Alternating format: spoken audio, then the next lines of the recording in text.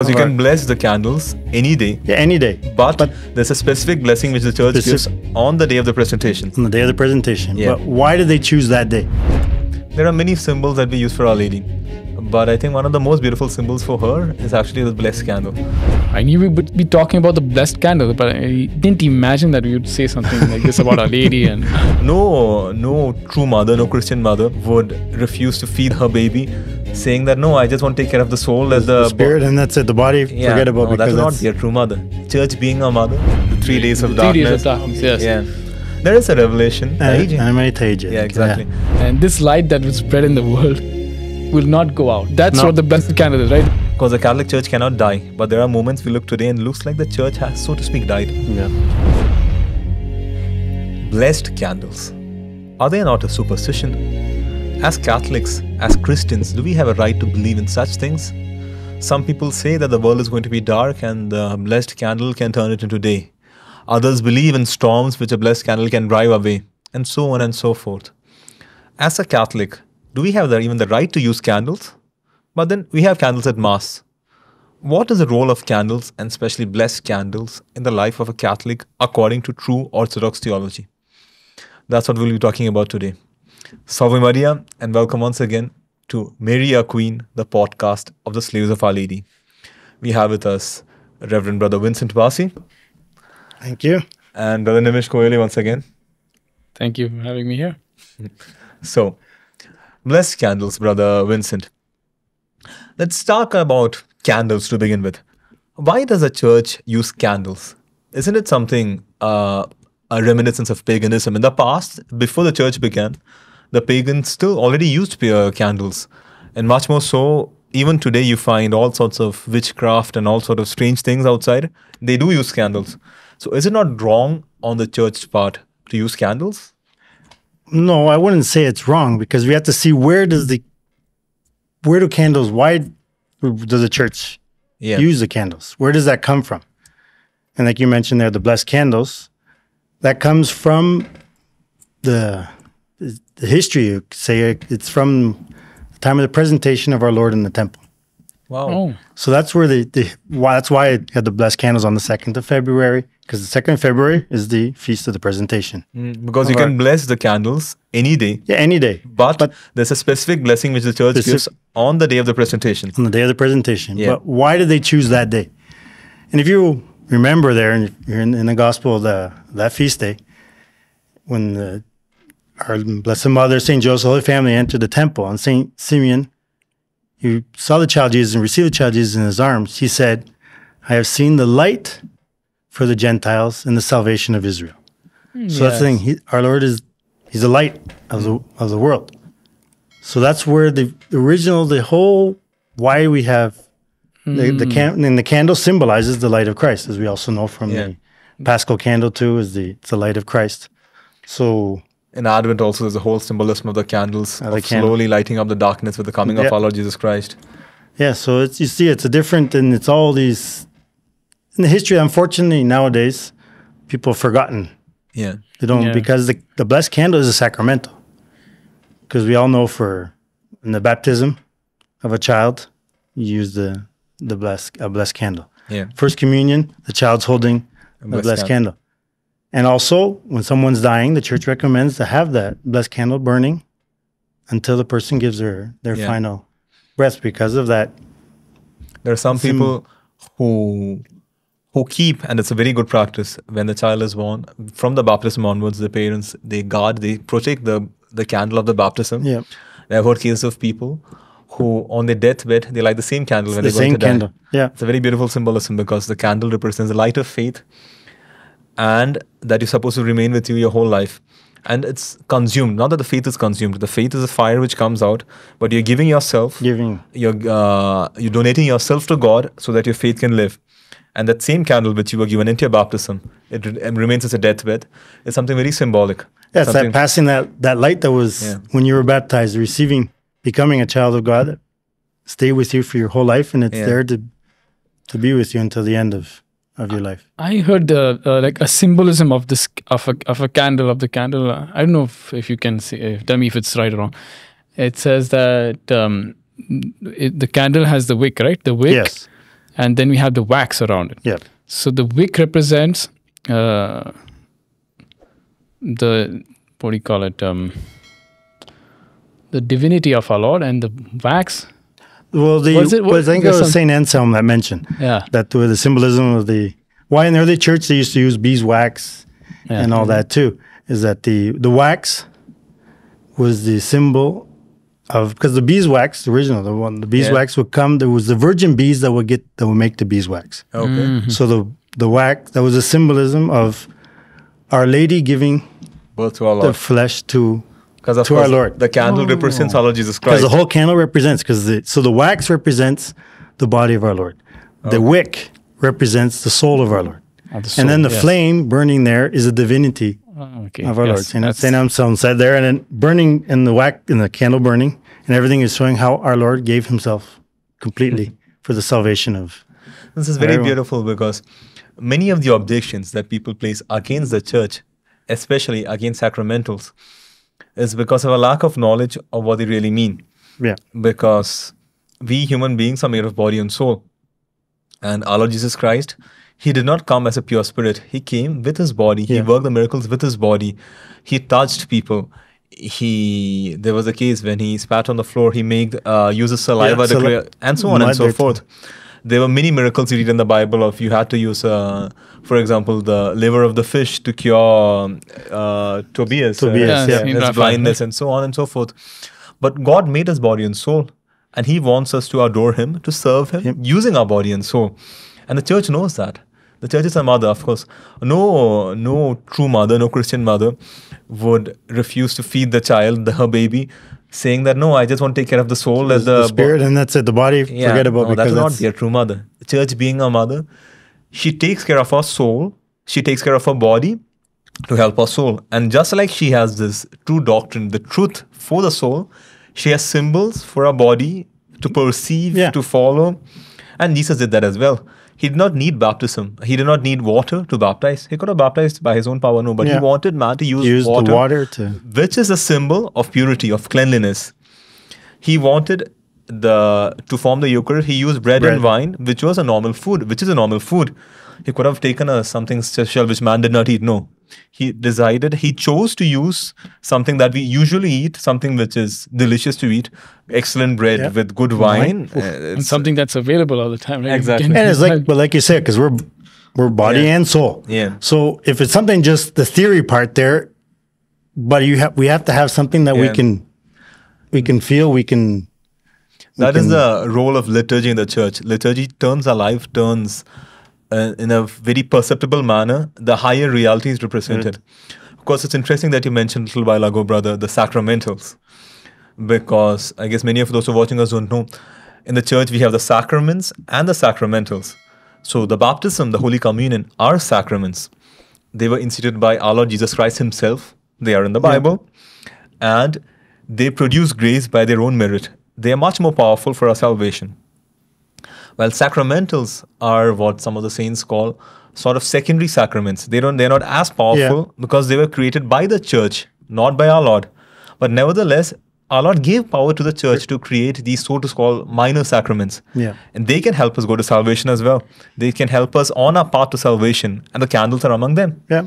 And our fight against the devil. Yeah. Our fight for our own salvation, everything, because we need all the help we can. Because as we know, the world nowadays, if you don't have, and that's why our Lord gave us these. Yeah, I think one of the errors of the world is that they give too much emphasis on material things without any connection with the spiritual thing, right? Yeah. And the other error is they only talk about spiritual things and they have no sacraments. They have nothing palpable, and but the church is the only one that takes both into consideration, like the symbols. They go hand in hand with. Yeah. They touch the something of the spirit, the symbolic. The material things have a link with the spiritual thing. Yeah, because either way and either error, deep inside you're going against God's plan of creation. God made angels as pure spirits, and they glorify God by worshipping Him as pure spirits. Yeah. God made man body and soul, and He wants us to glorify Him using our body and soul. So if I forget the soul or if I forget the body, either way, the devil is happy because you're not doing what God wants. And I think that's why that's what you said in the beginning about that they use candles in occult practices and things. Yeah. That's because they put all they give the candle, they make the candle kind of a god, right? Exactly. Give the power to the candle, but it's not. The power is it's in the symbolism, right? Exactly. So much so that the vice of superstition, because religion is a virtue, and moral virtues, you can sin with them in two senses, either through exaggeration or through an excess, so to speak, or when you don't have enough of it. So a person who is faithless, an infidel, who is an atheist, he sins against the virtue, against faith is not even a moral virtue, it's a theological virtue. Yeah. He sins against faith by not having enough of faith. But there are others who sin by, so to speak, an excess of faith. Not that they believe too much in God, but they attribute divine properties to that God is not God. Yeah. So a candle is when you believe that a candle has power within itself, independent of what God gives it, independent of what the church gave to it, the symbolism given by the church, then yes, you are sinning with superstition. Yeah. But then, if you don't, once the church has used it as a sacramental, when you don't respect it, when you don't give it the value that it should have, you can sin again. You can go against faith from the other side. The opposite. And you can do either way. The devil is still happy with you. Oh yeah. As long as you don't do what God wants you to do, you can fall to either side, and the devil applauds you. Yeah, of course. Yeah. It's those. Yeah, when the people they just you find out, like you said, the superstition there. They decide to, I don't know, in their house, because it's a blessed candle, so I'll put. I'm exaggerating, but 100 candles. It's not because of you have that candle that you're going to be.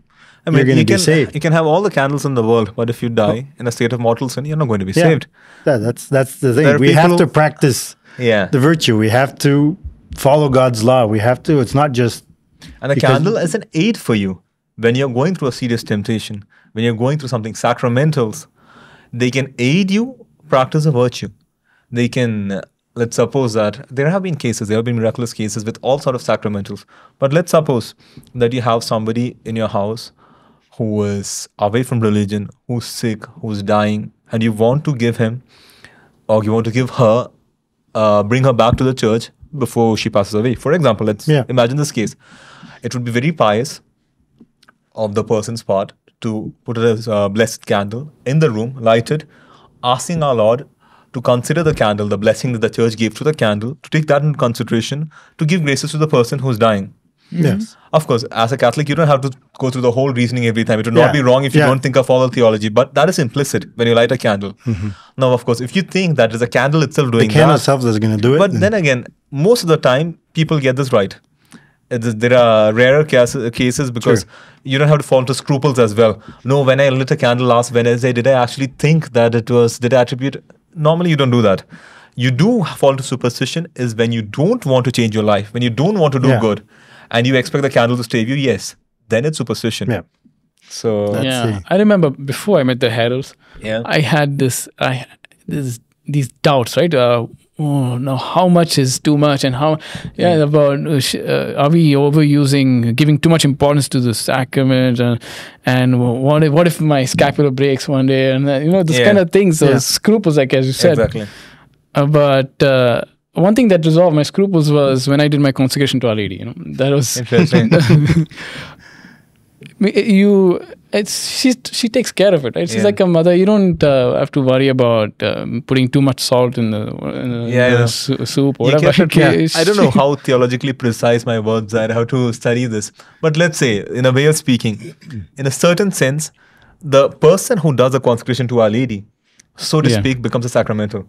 Because we are just like a candle after the blessing. That candle has changed something. Now it's a blessed candle. After a consecration, we are, that's what St. Louis de Montfort says, we are separated members of Our Lady. It's as though I have an arm here and I have that would be absurd, it would be monstrous in a human being. But let's suppose I have another arm over there which does what I want.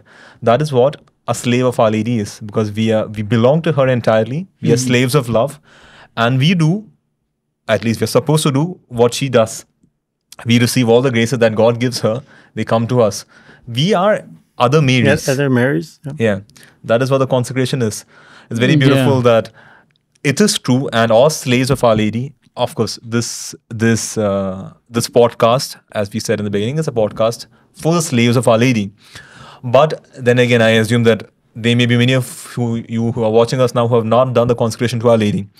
It's a very beautiful moment which all the heralds have gone through, and thousands of people all over the world. It's something which changes lives. If you want to find out more about doing your consecration to Our Lady, click on the link in the description, and it's this is not something that we charge for or something. The only thing you have to give is your heart to Our Lady. It's free. You don't have to pay for it. But it's something very beautiful, and it actually does change lives of people and families. So for all those who have not done it yet, I invite you to take a look at least. There's a link in the description. But so to speak, when the person is consecrated, we belong to Our Lady, we belong to her. Yeah. And if the person is faithful to the consecration, every slave of Our Lady is like a lamp lit in this world. It's like a candle lit in a dark room. Because, I don't know if you remember the Easter Vigil. That's one of the most impressive, the most beautiful liturgies in the whole Catholic year. Oh, true. On Saturday night, when the Mass, where Easter is proclaimed, where it actually does become Easter liturgically, normally the Mass starts outside the church and there's a new fire. And the liturgy... And it's in darkness. It's in the darkness. It has to be in the darkness. Yeah, it has to be. The sun needs to have set, and the liturgy asks that all the lights in the region should be off. You should not have any lights, any electrical lights on. The only light possible allowed... It's part of the rubrics of the... Exactly. Is a fire. It's a natural fire with wood, which is lit over there, which is called the new fire. Now, this fire represents that during the whole Old Testament, the whole world was in darkness, and there was no grace, there was no faith. All of this was given to mankind after the coming of our Lord Jesus Christ through the Catholic Church. Now, this fire symbolizes that in the middle of this darkness, there was a bit of hope, which was a Jewish nation, because they had the revelation. They had received from Abraham, from Moses. The true religion at the time. Exactly. The little bit of light in the world came through to them. But in a certain sense, it was still a prefigure. They did not have all the grace which actually man would receive. The first time in history that all the grace a man would receive entered mankind, entered the history of humanity, the history of salvation, was when Our Lady was born. Because she was already born in grace. In grace. She started enjoying the fruits of the redemption of our Lord Jesus Christ before our Lord was even born, before he was conceived. That's something. Yeah, so she's the first light to start. Exactly. She's the first light expelling the darkness. Yeah. She's the one. And as slaves of Our Lady, we are called to be the same in today's world, in this world of sin. Because the Catholic Church cannot die. But there are moments we look today and it looks like the church has, so to speak, died. Yeah. We imagine, can there be something worse than what is happening? Everything that the church is passing through, all the turmoils, all the sufferings, we don't have to enter into that at the moment. But in the middle of all that, the true slave of Our Lady is a candle lit in the dark place. Of course, the darkness can grow, can take over, but the darkness can never fight against light. True. Yeah. It doesn't matter. You can get a room that's pitch black and you light a little candle. It already... Exactly. The room is not dark anymore. It expels the darkness, and the darkness is impossible. It can't take over the darkness can never fight light. It can only flee. At the most, what it can do is try to put the candle out. Exactly. Yeah. And that is what we have to try and fight always. That our light of faith in this world, that we are blessed candles, much more the candles that we use are symbols of our own faith. And just like the candle should always remain a light, our own faith should always remain true and firm. In this sense, blessed candle today has a much greater importance than it had, let's say, in the Middle Ages, for example. Because back then it was a symbol of many beautiful things. But today it's a symbol of every Catholic. Yeah. I was thinking about what you said. I think someone might raise an objection. Yeah. Saying that you said that Our Lady was the first light in this world. What if it's not our Lord Jesus Christ? But I was thinking about this these days. Of course, we celebrate the feast of the presentation. No? The candles are blessed on the feast of the presentation. We're going to celebrate this very soon. That is why we are putting up this podcast. Yes. The day before. Hopefully, the podcast will come out on that day. So what happens is, we see there's a part in that whole scene of the presentation. Like he said, there was a part when Saint Simeon said. Got the child Jesus in his arms, his light for the... light revealed to the nations, etc. And he told Our Lady after that, or before that, that a sword will pierce your own heart, right? Yeah. I remember you mentioned once in another podcast that we never saw a sword piercing Our Lady's heart. Yeah. the sword or the lance, something that pierced somebody's heart, was our Lord Jesus Christ. Heart. So I think that's where he made that. Saint Simeon is the theologian of this, that Our Lady and our Lord have the same heart, right? Yeah. He was the first time somebody said that. Yeah. Of course, Catholic theology would study much more. For example, St. John Eudes would talk about it, that Sacred Heart of Jesus and the Immaculate Heart of Mary, though physically apart, mystically, theologically, they form one single heart. Yes. And Saint Simeon was the first theologian to realize that. And it's interesting what you said now. Yes, because how can our Lord is God, and the only reason that he can suffer as a man is because of Our Lady, right? Our Lady, her whole life, she was sustaining our Lord in that humanity. Yeah. Because in a certain sense, yes. Yes, in a certain sense, right? Yeah, because our Lord chose to depend on Our Lady. Our Lord did not require to become a man with all the weaknesses that we have, but he chose freely of his own will to be a man, weak like all of us, with all the difficulties, with all the necessities that normal man has, and something necessary that every man needs to be able to keep up is some mutual support. Now, none of us can live absolutely alone. None of us can live without somebody on this earth who's helping us, who's supporting us, it's part of being human, right? And that's what our Lord. Our Lord needed that from Our Lady. Our Lord needed somebody on this earth. Also, that's basically the whole symbology of Holy Saturday. Holy Saturday is when the world is enveloped in darkness. There's one blessed candle which is sustaining the whole world. That is the Blessed Virgin Mary. Yeah. Because there are theologians who sustain that after the death of our Lord, when even the apostles had fled, when there was no faith on this earth, if the faith had absolutely died after the maximum gift of God towards man, which is redemption, if the faith had died, right then the end of the world would have come. Because it would have been unbearable for God to be able to sustain that after all this. Everything that he did, everything he gave. Totally ungrateful. Nobody wanted to use what he got. Exactly what he said. And Our Lady was that blessed candle. Her faith. She was the only one that maintained the faith. And And of course, it's beautiful because just like on Easter Vigil, we have the blessed candle and we have the other candles start lighting up on them. The first people who were faithful, St. John the Evangelist, was because he was a spiritual son of Our Lady. The holy ladies, the holy women, because they were around Our Lady. It was her flame that kept up the whole humanity until our Lord would resurrect and everything would start once again. But she was the blessed candle. Everything comes through her. Yeah. It's like our Lord Jesus came to the world through our Blessed Mother. And then also, like you said there, she was the only one that maintained the faith. Yeah. And it spread out from her. And then we go until the descent of the Holy Spirit. Yeah. It came upon Our Lady first, and then from there it went to the apostles, and it went. So you see, she's always in the she's in the center. God, why? Because God wanted it. I mean, it's on the cross. Before our Lord died, he kind of put his life into Our Lady. He gave Saint John to her. He gave the church to Our Lady to Saint John. And then he died, and the sword pierced his heart. After he died, what is and the only one who felt that pierce was Our Lady, right there. She was living the life of our Lord during that. In fact, there are theologians who sustain this, that there are we know very well that there have been saints in history who had the grace of Eucharistic permanence. They would receive our Lord once, the Holy Blessed Sacrament, and until the next time they would receive communion, the Blessed Host would remain within them without being consumed. So they were, so to speak, living tabernacles. All of us are living tabernacles of the Holy Trinity because of the grace of baptism. Which saint, for example? Now you get me? Do you remember somebody who... Saint Anthony Mary Claret, no? He was one of them. I remember reading about this number of times, but now I'm lost. He was Saint Anthony Mary Claret. Saint Anthony Mary Claret? Yeah. Well, and there's some other now. Saint Catherine of Siena. No, she lived only on the Blessed Sacrament, but I don't know if she had the presence the Eucharistic continuously. Constant.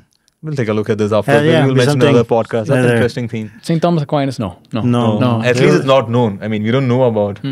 But in any case, now, it is since Our Lady is a mediatrix of all graces, and all the graces come through her to the rest of mankind. Yeah. We know that all the graces which anybody has received, Our Lady has also received. And any glory that any saint has received, if it could be convenient to Our Lady's state of life, the theologians who say, Mariologists who teach this, she also received them. there are some which would not be convenient for her mission, at least externally, such as it's a glory to die burnt alive as a martyr, like some saints have been. Yeah. But for Our Lady's role, she could not do that.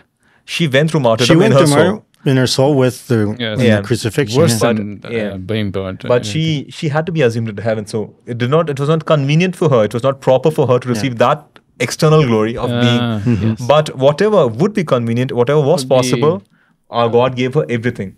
The one that fitting. One that's not a grace that you could say that's not fitting. Our Lady had no necessity was of repentance. Yeah. Because she didn't have that. Didn't have sin. But in all the other ones, all the other graces, everything else, she participated. She wasn't a martyr, physically a martyr, but in her soul, she suffered martyrdom more than that's why she's the queen of all martyrs. Yeah. Yes, the grace of martyrdom came through her, right? Exactly. So now, this applies to the Eucharist as well. So if there were some saints who had Eucharistic permanence in themselves, Our Lady had it also. Therefore, at the crucifixion, it was after the Last Supper, Our Lady had the Blessed Sacrament within her. And what happened to our Lord outside was happening to her inside. So what you said, that our Lord gave His life to her, it can be theologically spoken about. Yes, it's not just pious opinion, no. Yeah. In fact, it did happen within her. Our Lord was within her. Yeah. And our Lord continued on this earth. He never left earth even after His death. He was always present within us, continues within us, within the church, in the Blessed Sacrament always. But it's always Our Lady who was there. Yeah, you could say that because of that, she suffered within herself the separation of the body and soul of our Lord when He died. She felt that because with the Eucharistic presence, she felt that in. Yeah. So it's one of these, everything that's. There are many symbols that we use for Our Lady. But I think one of the most beautiful symbols for her is actually the blessed candle. Because in her life, throughout her life, she was a candle. She was the candle. She gave everything. Yeah. She didn't hold anything back for herself. Exactly. She consumed herself. She consumed herself. Yeah. Although, like you said, that wasn't a martyrdom, a physical one there, but she, I guess, burnt until the very end. In a sense, because it's not that everything disappeared, is that she received so much by giving herself. She was so empty of herself. And full of God, and that's why she was assumed into heaven, because there was no more physical room, you could say, or grace in it, but in her too. A certain confirmation of this is that we find in the Bible is that on the Pentecost, like you said, the Holy Spirit descended upon her and then on the apostles. Now, the Holy Spirit chose tongues of fire. It's something again symbolic of being consumed, of giving yourself. Yeah. Also something very beautiful that the saint of Auschwitz, Saint Maximilian Kolbe. He said that being the spouse of Our Lady, being the spouse of the Holy Spirit, whatever can be said about the Holy Spirit can be applied to Our Lady. And since the Holy Spirit represents Himself through fire as a flame, it's very fitting to call Our Lady also a flame, as a fire, as a candle. That's true. You see how beautiful Catholic culture, Catholic life is, no? If you so rich in the traditions and the meanings and the If you take time to think about it, the more you think, the more you meditate, you always have more lessons. And I mean, the church has got enough liturgy, enough beautiful symbolisms that we can go till the end of the world without ever running out. Yeah, because the church is what? The mystical body of Christ. Yeah. And Christ is the second person of the Holy Trinity. So He's infinite. Yeah. So it doesn't matter there's always going to be something new. Yeah. We can't say, no, now the church is already, explicitate everything. It's impossible, because for all of eternity in heaven, you're going to be finding something new about God. I don't know if you remember, in the Divine Office, there's a reading we read. I think one of the fathers of the church, tell me if you remember. It comes every year. I forget who the author is, but the meditation is extremely beautiful. He speaks about the Word of God, which the church imparts to us, like a fountain. And then we go and drink, and we go and drink again, and then we go and drink again. And he says, so don't feel rejected that you can't empty the fountain. But the fountain is infinite. It's the church giving what comes from God. And in fact, if you were able to drink the whole fountain, it would be a bad thing, because you would feel thirsty in the future. But there's no risk of that. You can go back as much as you want on this earth to the church, and you'll always have something more, something new. Yeah. And for example, when we were preparing for this podcast, I knew we would be talking about the blessed candle, but I didn't imagine that we would say something like this about Our Lady. And like this is something, everything that we said was... It's something which comes from the grace of the moment. It's something which depends on... But it shows the richness of the church. Exactly. That's what it's like you said, there's always going to be something new. Yeah. How long have the Gospels been commented throughout history? Yeah. But there's always something... There's something new. There's something else that comes out. It's because a saint, not just a saint, a true Catholic priest, he can spend his whole life every day getting a new meditation, getting something new. It's fun, yeah. And no matter what state he is, he doesn't have to, of course, it is good when a priest, when a religious studies the fathers of the church, studies the saints. It's something not just good, something necessary to study, to be able to preach.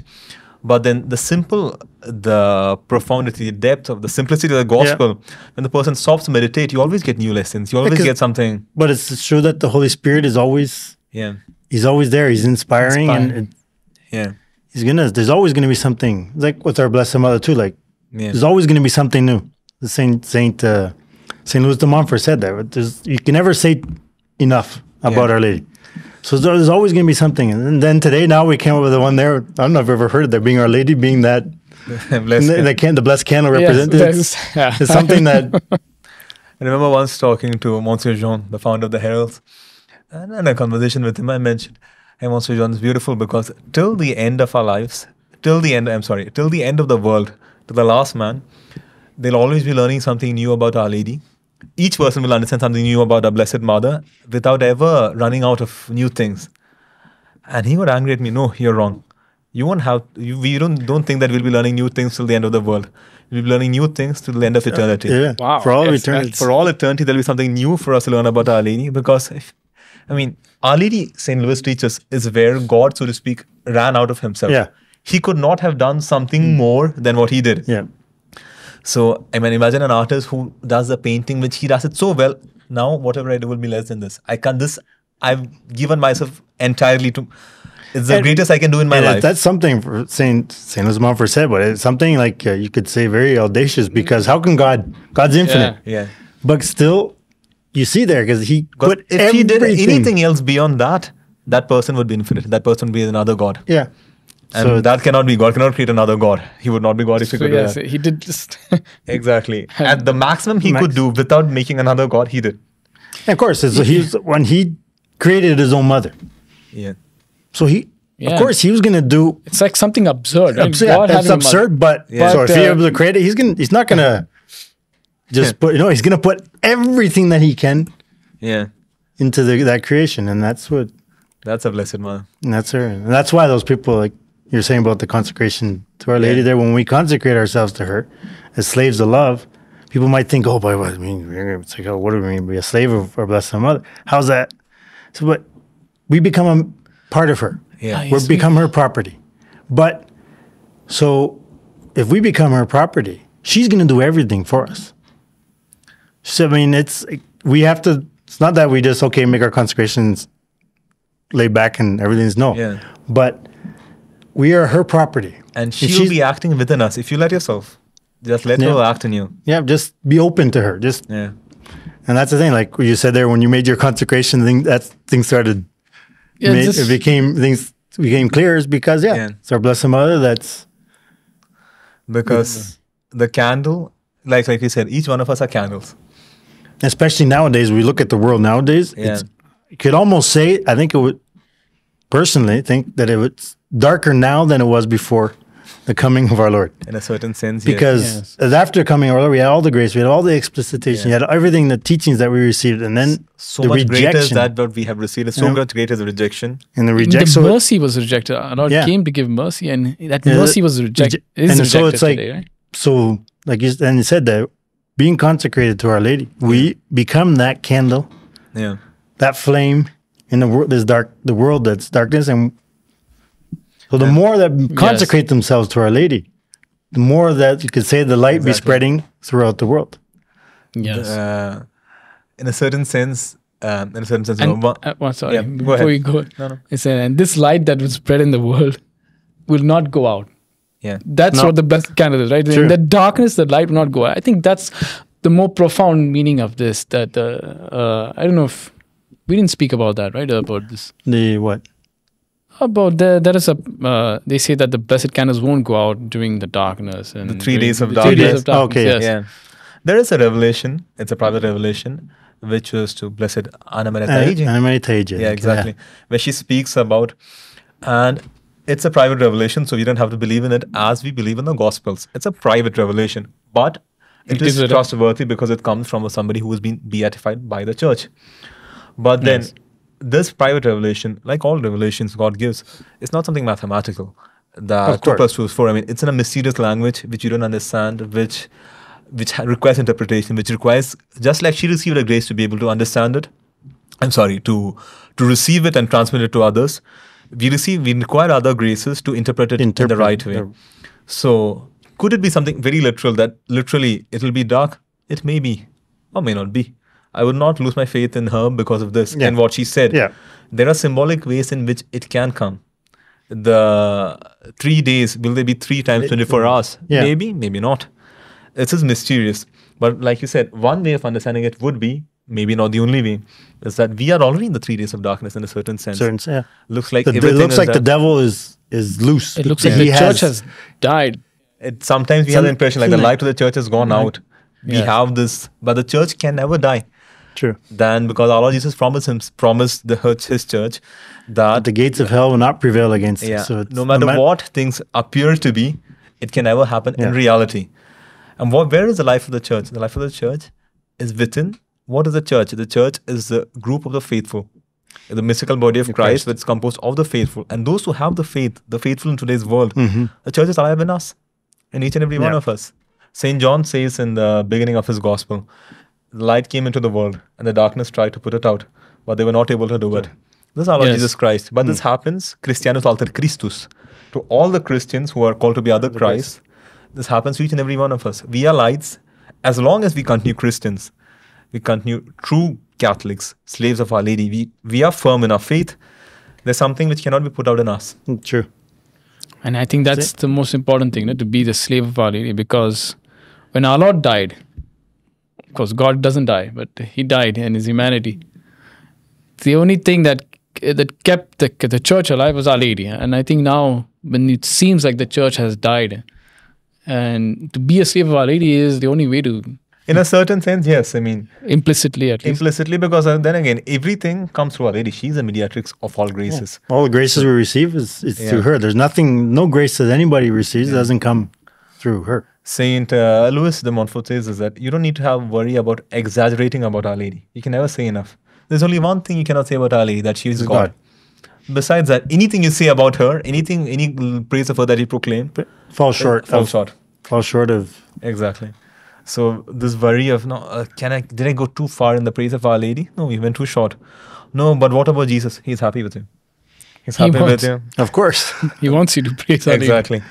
Many of the graces that we don't receive in our lives, of course, our Lord is absolutely just. He is God. And he's also absolutely merciful. But his justice is always present. So, mercy can't exist without justice on the other hand. So it has to both go hand in hand. There's a saint who, I don't know if you remember who it was. I miss out. I forget who she was. But anyway, who said, don't make a monster of God, telling that he has 2 arms, justice and mercy, and one arm is longer than the other. Mercy is longer. It'd be a monster. Yeah. I mean, but so to speak, in a certain sense, Dr. says that God found a way to make his mercy bigger than his justice was by creating Our Lady. Because in her, we find the mercy without the infinite justice of God. True. Not that she's unjust, but in her, mercy has a much bigger light. It reminds me of listening time ago, a talk of Dr. Plinio. Yeah. And he was talking about seeing a person, they die and they're at their judgment. Yeah. And if the person had devotion to our Blessed Mother and everything would come there, she would be there with the person. And it will come and say, imagine being the judgment there in front of our Lord and everything, and the person, none of us are perfect. Nobody has that without God's mercy, it's impossible. So, but he would imagine there, at the end there, like the person, all the sins being put on that scale there, and nothing on the other side. It's like, So it's like, okay, you're going to be condemned. Yeah. And then she, being our advocate, but she's also the mother of the judge. So after everything, she would go to her son there and say, look, okay, I know he doesn't deserve it, but do it for me. Yes. And then Dr. would say, then the judge would say, well, in that case, your case is won, because it's her. God's justice was satisfied. Because of her merits and not ours. Yeah. Because, of course, the merits, absolutely speaking, is exclusively our Lord Jesus Christ on the cross. But we have to receive, we have to be willing to receive the merits in us. And if we are not willing to do that, at least Our Lady, we let Our Lady on her. If she can do it for me, it works. In fact, Dr. Neil said this once, that people are afraid of condemning themselves. And in fact, we find, unfortunately, in today's condemning going to hell. Yeah. Oh. Unfortunately, in today's world, you have to be blind to not say that nobody's condemned, that there are huge numbers of people we see. I mean, only God can judge the soul. But we see the state of sin. Anyway. They want to go to hell. They declaredly say that. And there are people who exactly feel a pride in saying that. But when you look at Our Lady, he said, if somebody wants to be saved and is terrified of going to hell, calm down. If you want to be saved, unless you're brutal, you're evil with Our Lady, you go against her, you don't want to. That's the only case in which you cannot be saved. I mean, sometimes we do find cases like that. But even so, the person's rules. You have the famous case of the Indian there with Our Lady in Venezuela, Our Lady of Coromoto. Yeah. I mean, he even... No, tell the case. I'm sure more possible. But it's Our Lady appeared to him. I don't know the whole story in the details, but came to a point where he threw. Because he was going to be a Catholic, and then he left. He was he used to live in the forest, a tribal Indian. And then he was persecuted by Our Lady. She would keep appearing to him. He didn't want to have anything to do with it. At one point where he picked up a stone and threw it at her. And then that's what became the statue. It transformed into the famous... transformed into a statue? Yeah, that was one that was carved out afterward. It became the... It seems like it's not very big, the original statue there. But I mean, it got to that point.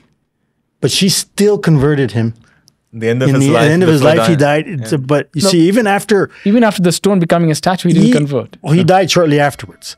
So it was like, doesn't matter. Even he came to that point. But then he knew. I mean, he was having an apparition of Our Lady. If he didn't convert because of Our Lady, he would not convert because of a stone as well. But you see how even it got to that point where the person attacked Our Lady, but she still went after to. But in today's world, we find sometimes, unfortunately, cases worse than this. Worse than that. So other day, somebody told me, it was quite sad, of a man who was dying, and one of our priests went over to attend him, and he had gone away from the church. And as he was dying, his wife, I don't even know if it was wife or somebody who was with him, a lady, she called the priest and told him he had left the church, and she had left the church with him. And before dying, she was worried for his soul, and she wanted to try and save him. To save his, yeah. It's interesting because the person was really convinced of what she was doing herself. She would not. Anyway, she called a priest. The priest goes, starts talking to him, and he says, "No, I don't want to change my life." No, he tells us, "I'm going to confess directly to Jesus. I don't want to confess to a Catholic priest because I left the Catholic Church." And the priest replied to him, "My son, either you're right or you're wrong. No, just remember this. Let's suppose that you're wrong, that what you're saying is not true. You'll have to pay the consequence for all of eternity. Are you sure you're doing what you want to do?" And the man got stuck. "No, wait, no, not like that. I want to. Give me some time to think." Then he stopped. Then they could make out the fight of the guardian angels and the devil inside him. Suddenly he screamed, and that's not a sign of God. When God enters, he enters with peace. "No, I don't want it. Go away." Then the priest said, "Fine, don't worry. I'm going away. I live 3 hours from here. I came here because they asked me to come and attend your soul. I'm here now. You can call me at any time in the night, 2 in the morning. If you change your mind, you can call me moments before it. I'm going to leave my house, come here running to get him. Because no matter what you do to me, I'm still willing to help you whenever you want. And I'm going to pray to Our Lady for you." So, have confidence. He turned and left. Then he started screaming, "No, Our Lady I don't want. Mary I reject. I don't want to have anything to do with her. Don't pray to her for me. I don't want her to help me. And even if I expect a priest, Mary I will not accept. This I don't want." It's strong. And then the priest, he turned his back, greeted the man, went out. He had just taken a few steps. When they came, the man just died. My goodness. I mean, nobody knows what happens. Absolutely. The person can still receive a grace. Technically, he can. But it's very, very difficult after you're taking... Yeah. So God wants to... there's another thing also Dr. Neil tells, that Our Lady, in spite of all her mercy, she's the most merciful of all people when she wants to save. Yeah. There are moments when she acts as an agent of God's justice. There are moments when she applies punishments. He imagined this, that imagine the king who has many villages, many towns, cities in his reign, in his kingdom. And he hears that a certain city has revolted against him. And he wants to save them. So he sends messengers to try and talk to them, to make them come back to the right path. And that city revolts. They don't accept. They treat the messengers badly. But he knows that his mother was born inside that city. So he sends a huge army with his mother and tells my mother, I don't want to destroy them. I want to save them. But in the state that they don't want to listen to me. Who knows? Since you are one of them, who knows, at least to you, that they will listen. That is what God does to us. Our Lady, who, in spite of all the brutality that we do towards God, he tries to send his own mother to somehow try and save us. Now, Dr. Leo continues the story. The mother goes, she talks to them, they convert. That's one way of doing it. Phenomenal. That's excellent. But if the mother goes and they are brute towards the mother, I would find it very natural that the king says, my mother, I tried to hold my justice till now. I sent you. Even to you, they were brute. They were evil towards you. Rude. They were rude. Rude and... Exactly. Yeah, and brutish there. I mean, everything just... Now, what I want you is that you give the command for the army to destroy that village or that city. And it would make sense. Yeah. She would be acting justly out of love for her son. So Our Lady, who is the Queen of Mercy, she's also the Queen of Justice. But then God wants to use her to, so to speak, go over his justice. But if you reject that... And how are you going to... Exactly. So I remember there in Canada, you have the Jehovah's Witness that come to the houses and everything there. And it was a case of a Portuguese fellow that received them in his house. And of course, being a good Portuguese, he had the big statue of Our Lady of Fatima in his house. Yeah. And you can imagine, you go in somebody's house, and what did they start doing, these Jehovah's Witnesses? They started attacking our Blessed Mother, like saying all kinds of things. And he stayed quiet, the man. And then it came after the end when they finished, okay, now you have to stay and listen to what I'm going to say. Said, in your house, do you have a picture of your mother and your family? Yes, I do. So, okay, when you get back home, I want you to get that picture of your mother, smash it and throw it in the fireplace and burn it. Oh, no, I can't do that. I can't do that. Why would I? If you can't do that with your own mother, how can you do that with Jesus' mother? So that's the thing. I mean, it's only natural, like you said there. The king there, they mistreated his mother. Yeah. You think our Lord's going to just, mistreating our Blessed Mother, his mother there, he's going to just... Oh, he's good. If a normal son did that, it would be a sin. If he did not protect his own mother, if he did not respect it, it's one of the 10 commandments. It can't be that the divine legislator who gave us these commandments does not practice it himself. Of course. I mean, you can't say, it would be blasphemous for somebody to say, our Lord was a murderer. How can you say that? No, because he made the commandments, he's not obliged to fulfill them, but he made the commandments according to his soul. The commandments reflect to us how we should be like our Lord. Same thing applies with the 4th commandment, honor their father and mother. So, brothers, but it's been a pretty good time conversing now, but time is already gone. And we didn't even speak about Saint Blaise, right? Saint Blaise would be a... That's I guess it'd have to be another one there. Yeah, the blessing for the 3rd of February. The special blessing. Yes. Exactly. But anyway, I think it was very fruitful. At least for me, it was. I received graces during this conversation. Yeah, I think we all did. It was very... Yes. Let's pray that all those who watch this, that they receive this as well. And we encourage all those who are watching us now to spread this light. If you are a slave of Our Lady, excellent. But you're a candle which has to light others. Go ahead, do that. If you're not yet, take a look at the link in the description. And it's really good that you participate in these special graces that Our Lady wants to give each and every one of us, especially in our world. So let's pray for this, and let's pray for that so that we may be true blessed candles in these days we are living, in this day the church is living. So let's pray this. In the name of the Father, and of the Son, and of the Holy Spirit. Amen.